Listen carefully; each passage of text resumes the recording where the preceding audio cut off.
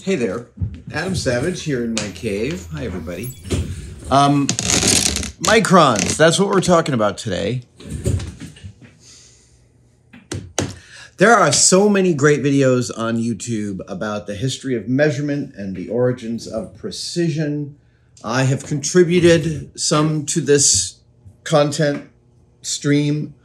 A couple Thanksgivings ago, I came in here and talked about gauge blocks and how there's no such thing as a measurement.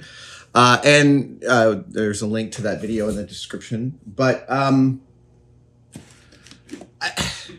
it's funny. I always like to have a narrative arc. I think in terms of narrative arcs. I think of episodes of this channel just like I did like Mythbusters. I actually think of it like a joke. I think of it that there's a punchline. And as long as I know that punchline can land, as long as I know what the punchline is, I can kind of get there. This video is a little different because the punchline is I'm just going to try and give you some scale. Because I just purchased a new measuring device. We have lots of measuring devices here, right? It starts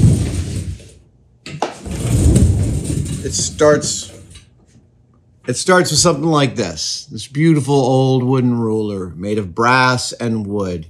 These are all materials that expand and contract, but you know, for your basic carpentry, building houses and buildings, this is totally sufficient. Then when you get better, you get machinist rules with finer and finer increments. When you go past that machinist rules, then you're going towards dial calipers or digital calipers. Oh, I went and got a set. By the way, I'm here to tell you that the Brown and Sharp 599-579-4, these are without a doubt my favorite calipers. They ought to say bulletproof on them. Instead, what they say is shockproof, which is not incorrect. I'm hard on my equipment, and these things hold up to it. Anyway, right, I was talking about measurement. So within a division, like here, we've got this ruler drops things down to, I don't have to show it to you. We can do this in B-roll. This ruler drops things down to a 64th of an inch. And a 64th of an inch is about 15 thousandths. Yeah, give or take. 16. About a third of a millimeter. You're welcome, metric friends. A 64th of an inch is 1/3 of a millimeter. Am I right about that? Hold on, I'm just gonna double check that. Yeah, right, because 32nd, a 16th is 625, which means a 32nd is 3125, which means that a 64th is half of that, which is about 15 thou, 15 and a half thou, give or take. Yeah, third of a millimeter. Millimeters 40 thousandths. Anyway, so I'm bringing you down. I'm bringing the. My whole goal here is just to give you the pleasure I have at being able to parse the tiniest of increments. And parse just means to understand, just to kind of hold them in my brain in some kind of orientation. So, sub the 64th divisions of a steel rule like this. And to be clear, a 64th is not just a third of a millimeter. It's like 4 thicknesses of your hair. Depending on where we got it from, your eyebrow, your hair, the downy fur of your forearm. Those hairs all have different widths, but in general, your hair is like 3 to 4 thou in diameter. So now we have some reference. You know how thick your hair is. You have an experience of that. You can feel it between your fingers. That's also about the thickness of a piece of paper. Your regular copy paper is 3.5 to 4.5 thou, depending. And 1,000th, let's just get to the decimals, is 0.001. 0.001. 2 zeros and a 1. That is 1,000th of an inch. And I have my calipers here are actually, I can do all this in B-roll. I don't know why I keep holding this up. These are rated to 1,000th. That means that really what it means is that every division, measuring equipment is not rated past the divisions it has in it. So in this, every single little black mark is 1,000th of an inch. That's what the tolerance tells you. And the tolerance is like 2 arrows with some lines, and then it says, here's what this can measure reliably. And so I have a metric one. This one measures to 0.01 millimeter, 1/10 of a millimeter, 4 thou. Oh, could it be that a metric caliper is slightly less granular than a SAE? I'm not going to get into it, but I have lots and lots of measuring devices here. 1,000th is, in my shop, about the highest resolution I'm going to worry about. I mean, it's not like I'm always going to achieve 1,000th of an inch in terms of my precision, but like, yeah, when I have to get to something, when I need a certain kind of mechanical fit, I'm not good enough yet that I can kind of finesse below the what do you call it, resolution of 1,000th of an inch. Beyond that, we're in much more, it's scary territory, because like every movement you make matters. But this is all about having purchased a new piece of equipment. So let's start at the beginning, because I want to give a little bit of a primer here.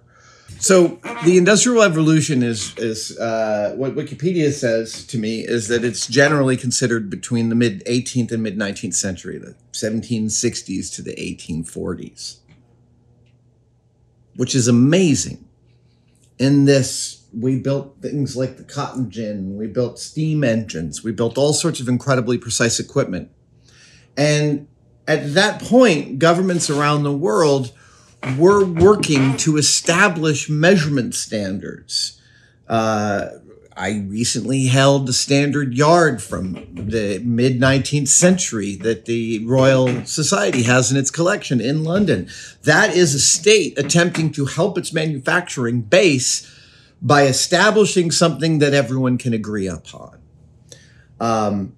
So the Industrial Revolution is happening, and by the 1890s, there's still this issue, this incredible issue that across states, across countries, and then even across smaller distances, shops had difficulty agreeing on what an inch was, on what specific measurements were. And it really was specifically because like there's only 1 yard in a vault in France or in Washington or in London. So how do you achieve what a metrologist would call traceability? And that means that, let's say the government has a reference standard of 4 inches. This is a 4-inch ceramic gauge block. It is 4 inches. Hold on. This has been calibrated to be 4 inches plus or minus, hold on, 7 nanometers. Plus or minus 7 nanometers at 68 degrees Fahrenheit or 20 Celsius. So the government has this thing. They tell you, we've got the standard, but how do you use that standard? Well, what you do is you make something that is 4 inches as exactly as you can. You bring it, you trace it, you actually compare the two. And then you know that your standard has been traced to the original. And you can say your standard is plus or minus X to the official standard. But does that mean that every single shop has to send someone to where the standard is? It kind of does, from what I understand. This is all coming around to Carl Edvard Johansson, who is this genius Swede. He is an engineer, and he invents this thing called gauge blocks. Again, I covered these in great detail back Thanksgiving a couple of years back, link in the description. But what Carl did was he invented a system whereby a set of super precise blocks are made that are traced to the original. So he's taken care of the traceability part. He has gone to the source. He has measured it to everyone's satisfaction, and then he manufactured a set of precise blocks. These start at 50 thousandths, they go up to 4,000 thousandths. And with the arrangement of these blocks, you can create almost any measurement you want between about 100 thou, just under an eighth of an inch, and all the way up to, well, I mean, technically, I think if you assemble all the gauge blocks, they're like 20 plus inches long. That would be crazy to do. But at any rate, let's say you needed 2.715 as a measurement. You would assemble the blocks needed to create that measurement and then compare yours to it. And the best part is that when you buy these gauge blocks, you know that Carl's company has traced them to the original back at the source. So that's what, that's within metrology, that is what is the term traceability means, the lineage to the original, the lineage to the standard. Okay, so Carl builds these things. They cost a fortune. They are so flat. These objects are so flat. I did this math in January. These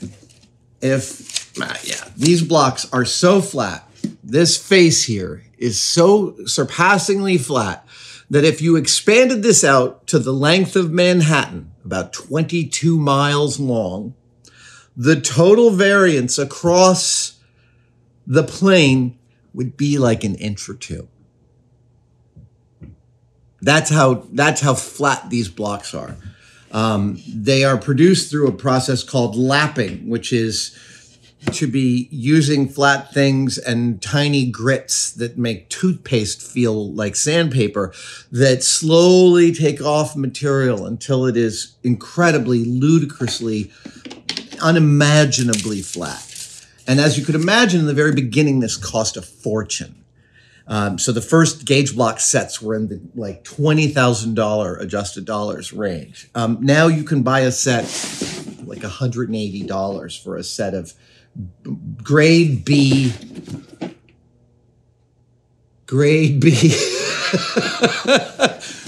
B gauge blocks.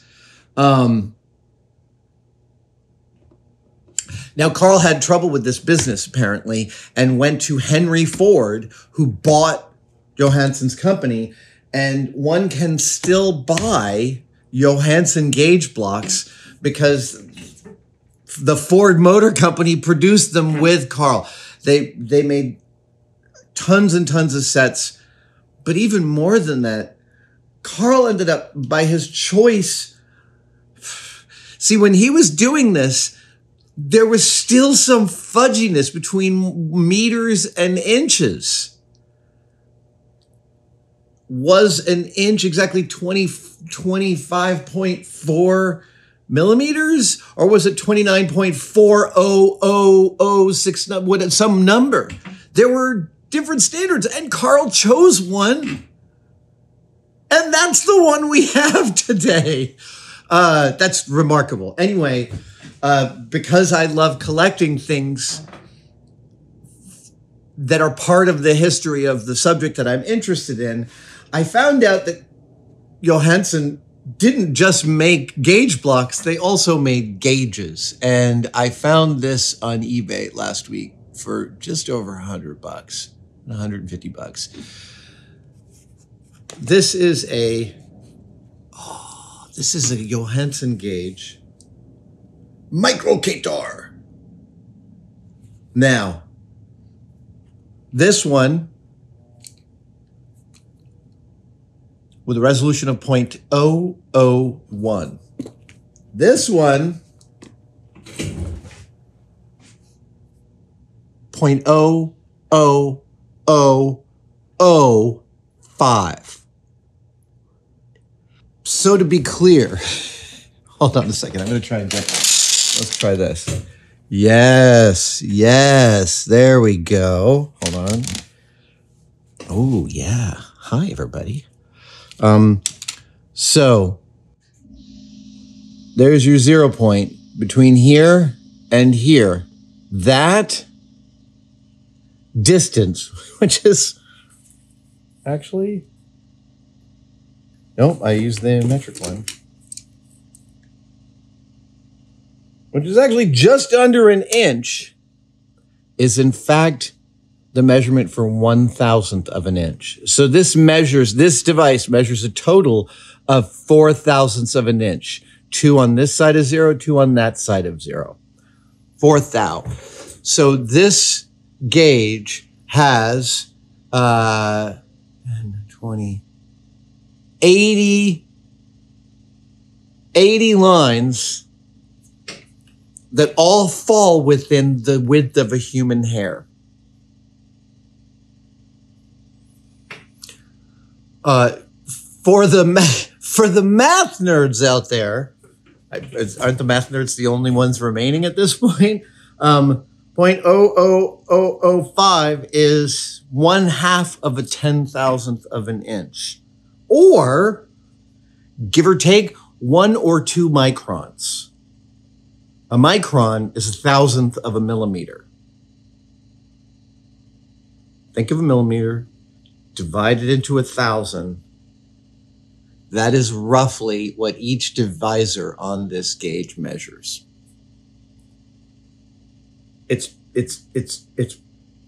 That's pretty amazing. It thrills me. It thrills me. It thrills me to be able to look, like I said, I don't need much more than this to do almost everything that I do. But I just look at this, the CEJ, Carl Edward Johansson. He deserves to be celebrated. He should be, it's ridiculous.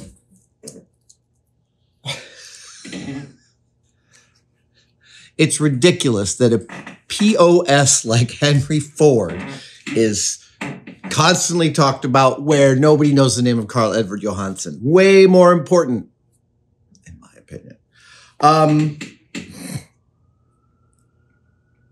Right.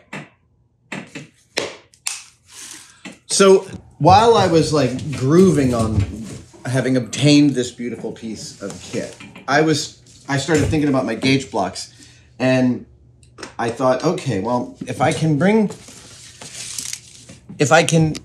within the course of this video get you to think in increments like 1/2 a 10,000th of an inch, if we can get there in scale. Human hair is 4,000ths of an inch. This measures about 1/4 of that. This entire thing measures to 1/80th of that, to just over 1 micron, 1,000th of a millimeter. Okay, now that we're there, let's talk about gauge blocks again, because the magical property of gauge blocks is you can stack them, and because they're so flat, when you stack them, you get traceable measurements. But you don't just place them like this. Oh, no, no, no, no. You do what's called ringing. So you make sure there's no dust. You join them under a little bit of pressure at about 90 degrees, and they just stick is what happens. And you do the same again, and they stick. And you can do the same again, and they stick. Oh, whoop-a-cha! It did not hit the block. Yeah, I know. I'm playing it fast and loose. This is the garbage set. This is not the garbage set, but this is the shop set of gauge blocks. So here we go. What? That felt like something funky there. Oh my God, There's machinists like banging their heads against the wall watching this. Here you go.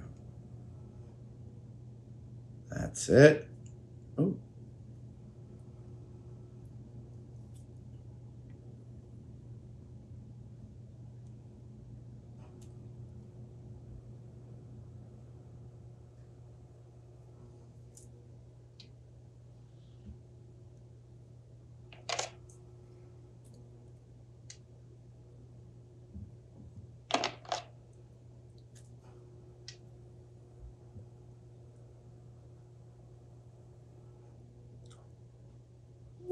Wow. Carl made it look so easy. I had footage. I've seen YouTube videos of Carl Edward Johansson lining up like 10 of these. Suffice to say,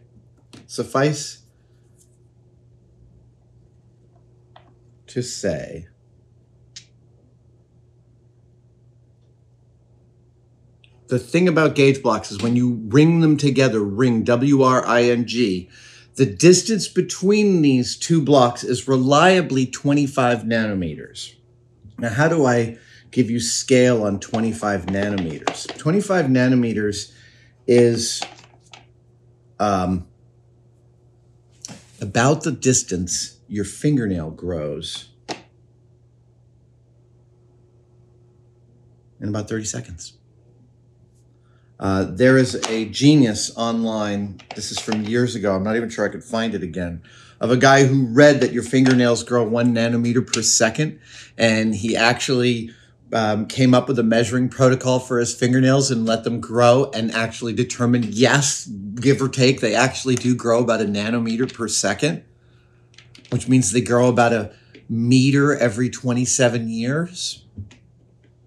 Which actually follows when you think about people with those super long fingernails that are like 35, 36 inches long. Okay, I know I'm grossing you out, but the plus or minus X number of nanometers, what the hell is a nanometer? Well, nanometer is 1,000th of a micron. So we got to that this measurement device measures a micron, and that the tolerance of these gauge blocks is measured in increments that are 1,000th of what this can measure. And then just to finish this off, I wanted to talk to you about what these measurement tolerances are. This is the B grade shop block. And so the as you can see here on the list, the plus or minus nanometers is, you know, some of these are +3, +4, -7, +18, -4. These are, I mean, that's a lot of nanometers, but nanometers are incredibly small. So if that's a B grade, what is a grade 0 from Mitutoyo? What sort of tolerances are those? Oh, wow. All of those tolerances are almost all below 1 nanometer or hovering thereabouts. 0.4, 2.4, 1.2. So the precision of these is like almost 10x. Maybe more like 5x what these are. And my whole goal here was just to kind of bring the scale to bear in the clarity about this, about these measurements, because I get an endorphin rush when I feel like I understand them. And I want you to have that endorphin rush because it's really pleasurable. I have a picture of myself on my grandfather's lap, Joe Savage, on a porch in West Virginia in 1967, late 67. So I am less than a year old. And my grandpa Joe was born in 1895, is 72 years old. I have another picture of Joe on his grandfather's lap. I think it's on the same porch. And he is 1 year old, so it's 1896. And his grandfather was born in like 1829. So right there, in those two photographs, I feel like I can see back to almost the dawning of our country, to the early 19th century. That's scale to me. That is a fascinating kind of exploration of human scale, of just how close things are. My father knew people who had formerly been enslaved. That's how we think of that as the distant past. It's not the distant past. It's right around the corner there. And those kind of scale, those things that help put our culture and our world and our populations into perspective, also, it's all part of the same excursion to me. I recently came to the understanding that almost all science communication is simply about communicating scale in a way that creates drama.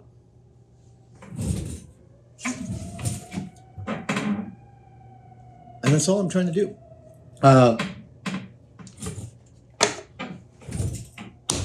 So I'm aware that I haven't really had a point to this video, give or take. I just wanted to share this new, I guess this is a show and tell and an unboxing. Yeah, I'm pleased to share this with you and to share with you why I find objects like this so fascinating and so compelling. Thanks, guys, for joining me. Gonna shoot some close-up, glorious B-roll of many of these measuring instruments, and I will see you guys next time. Cheers. I know what you're asking. You're asking, Adam, how would such a thing like this be used in an average shop? And I'm going to show you. So you would you would remove this carefully from its lovely box, and you would place it in a stand like this. There are other kinds of stands. This is one of them. And then you would use your best set of gauge blocks to set the comparator. So in a good shop, there would be a set of gauge blocks only ever used. Well, first, in a real shop, you'd have one set of gauge blocks just for calibrating the other gauge blocks. And then you would take one of those. This is a ceramic. Okay, let's see here. Okay, so here's your gauge block on the stand. And as you can see the dial there. Hold on, I'm going to zoom in on it. You can see the dial there is moving. Oh my God, it's so sensitive. And I'm just going to try and adjust it so it's at 0. There we go. Oh.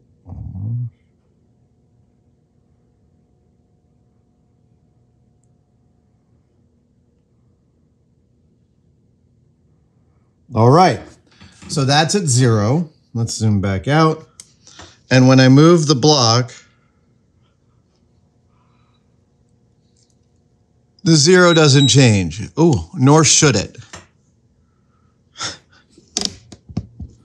Nor should it. Hold on. Oh, you can't even see it. Okay, that 0 shouldn't move, and it doesn't. So now I have my comparator, and then I would take the thing that I had just machined. Let's say it's this block here. Let's say it's this block. And I want to make sure that the thing I've machined is as accurate as possible. I'd bring it under the same gauge.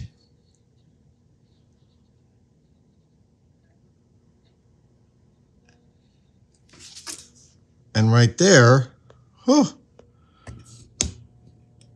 you can see that it is about 3/4 of a division up above. What? And as I move it, it's pretty consistent. That's so you might get a measurement from your client that says you want this to be plus or minus 1/1000th of an inch. That means that every measurement could be wrong by being up to above 1/1000th in its measurement or below 1/1000th of its measurement. But on this gauge, that means that a 1/1000th of an inch tolerance means that this dial can be anywhere between these two ones and you'd still be in tolerance. If you ask for a tolerance of plus or minus a 10,000th, well then you would be trying to make sure that your tolerance fell between these marks and the 0. That's a 10,000th of an inch.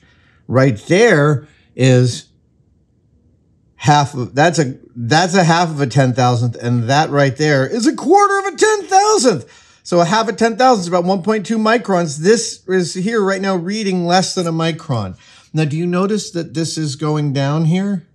Do you notice that that's going down?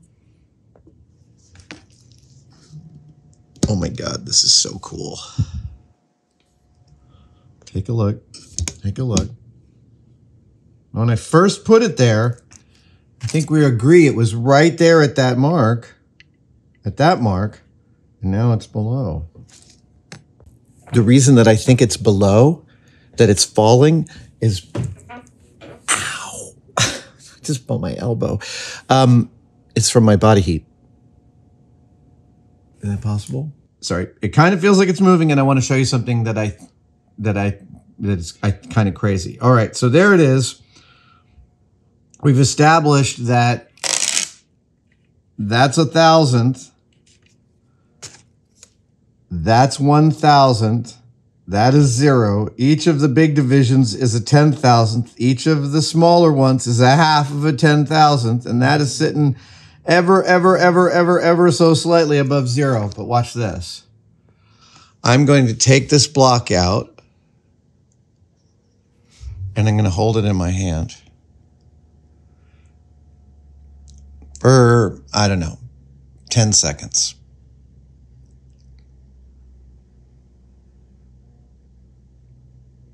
Okay, about 12 seconds. Now, I've imparted some body heat to this. Let's see what it does to the measurement. It's measurable. My body heat imparted an expansion in the metal that is visible here. And now that I'm no longer touching it, I think you can see that the needle is falling. It's moving. It's moving that way. I'm just going to keep recording because it's so freaking cool. Look at that. That's definitely moving. You can see it. I'm not touching it. The block is still under there. But it really, yeah, now you can see the line clearly. Dude, that's insane. Look, I always knew, I was always really clear that steel and other things expand when they get hotter. I just didn't know I had any measuring equipment that was sensitive enough to show it on something as small as a single inch. I feel like this could be a fever dream. I'm not sure that I'm right about what's happening here. This may all be within the what do you call it? A sensitivity bubble that, like, there's all sorts of other factors that could be contributing to this, but it's been sitting there. Hold on. Still moving. Still moving, still reducing. And so, again, just to reiterate, I think it's really clear now that we've watched the measurement change while I was touching the steel gauge block. That's the reason that these measurements are all calibrated at exactly 20 degrees Celsius or 68 degrees Fahrenheit.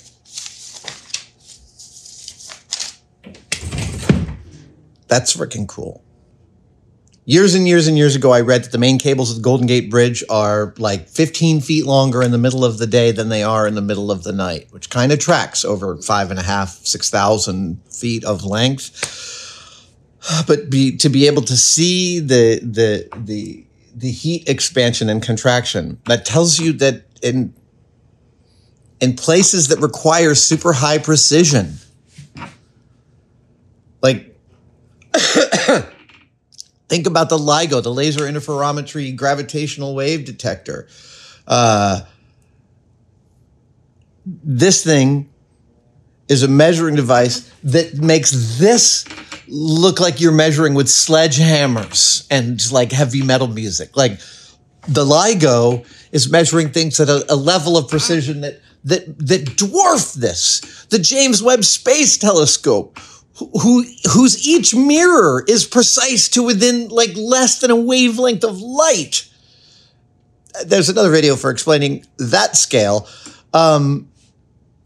It's totally amazing. This stuff is endlessly fascinating to me. Thanks for joining me for this walk and talk. Appreciate it. See you next time.